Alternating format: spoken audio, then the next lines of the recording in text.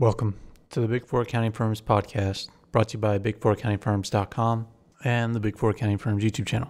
Before we get started, just wanted to remind everybody to support us if you have a chance or if you can. Even $1 helps, and we have a link in the description to a website called Buy Me a Coffee. It's just a way to donate to us and support us. Again, any amount is helpful so that we can keep putting out content. And there's also other ways for you to support us in the show notes to this podcast or on YouTube in the description. In today's podcast, we're going to be discussing some more news about KPMG's pay cut. The Australian Financial Review wrote another article saying that KPMG is going to repay another portion of their 20% staff pay cut. And the numbers here get a little bit weird because it's percentages of percentage points. And you might remember there's a 20% pay cut, but it wasn't for the whole year. It was for a certain time period. And then the KPMG repaid a portion of it. And so once they repaid it, it was down, their annual pay was actually down 5.6%. And now with this additional repayment, their pay is only down 3.9% for the whole year. And the previous repayment was about 1.1% of their total pay. And this comes after Deloitte had already repaid the entire pandemic pay cut to staff in Australia.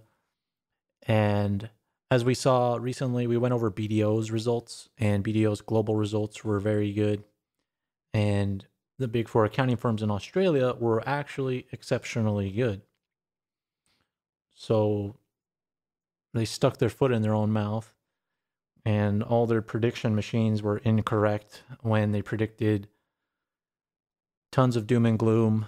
But there were layoffs, so that's the other thing is they did every measure in the book. They laid people off, they cut their pay, and now they're repaying their pay, and they're competing against each other to see who can repay their employees the fastest, because now they see that the economy's actually not as bad as they thought, and they're still competitive. They have to compete for clients. They have to compete for audit clients, for consulting clients, and they have to repay people to keep them.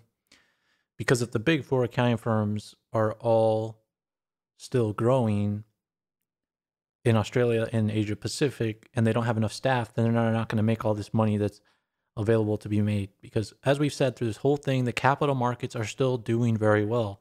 So these global companies are taking advantage of this moment.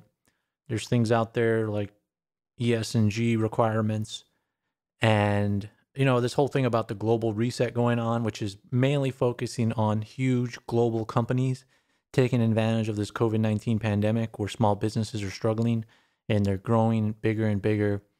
And also governments have more restrictions, more regulations. They have unemployment measures, and they're using the Big Four accounting firms to assist them.